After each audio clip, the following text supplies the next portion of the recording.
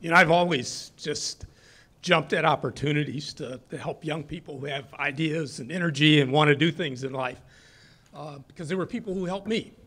And we've tried to do that with a number of other young entrepreneurs, and we think that's part of this legacy thing. I mean, I'm excited about this whole idea of trying to create a legacy in our community where the entrepreneurs, the business people, help others and try and help to grow others in the community. I think, you know, this whole idea that Michael, and I met Michael, I don't know how long, 10 years ago or so, and he's just been on this journey to help us to hang in there, to help us to grow.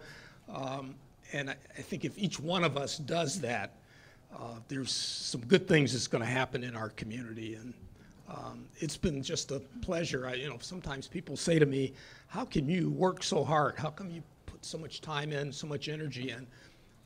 It doesn't feel like work. It feels like, you know, and maybe part of that is because my family's right there with me. And I've got most of them sitting here at the table who are, they're involved in all kinds of capacities. You know, I've got a daughter that's a director of nursing in our facilities, an RN, advanced degree. She could be doing 1,000 other things, but she wants this thing to succeed. I've got, you know, my wife is just constantly encouraging me and supporting me, and so I think the idea of a family involvement in a business really does help. And it's just been a fantastic journey. I think my mom and dad would be very proud of how we've continued this thing going forward. First, I'd like to thank Marsha McAbee, Michael Obie, and the Urban League for this honor and for honoring Tony Smith. It's special to be honored by your own, right? Because you all know the challenges and the joys of owning a black business. And we own a black business. We have about 450 employees, and they are black. They live in the city, they live in the suburbs, but they are an integral part of the community. And we could not do what we do without those employees. And frankly, I could not do what I do without my family. Taylor was here later, but Tony's here, Lauren is here, and they make me laugh every day. So as we continue the legacy that Tony laid out, he had a couple of North Stars, and we're still following those. Family, friends, faith, community. And if we follow those stars, we have followed them, and we continue to be successful because of family, faith, friends, and the community. So I'd like to thank all of you all here tonight for coming out, because I know you had something else you could have done on a Tuesday.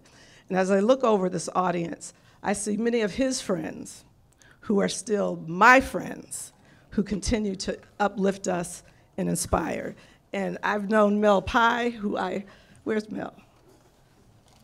Mel and I go back in the attorney days, and Lonnie, Coleman. So these are, and Mr. Brown, are people who inspire me. So again, thank you for coming out. Thank you for all that you have done for me and my family and our community. And thank you for eating that chicken at Popeyes. If there's anything I can do as an entrepreneur and as a business person to be able to help some of the young people coming along, reach out. My phone is there. I always return my phone calls. Yes. Okay? Always return my phone calls. So I want to thank the Urban League once again and UBIZ for this recognition. We at Coleman's Farm really, really appreciate the recognition.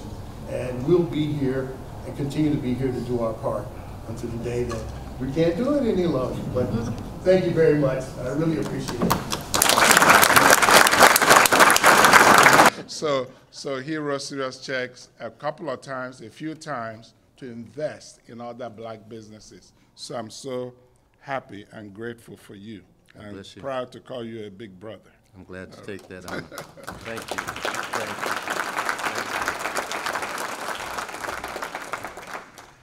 you. Amazing grace, how sweet the sound that saved a wretch like me. I once was lost, but now I'm found. Was blind, but now I see.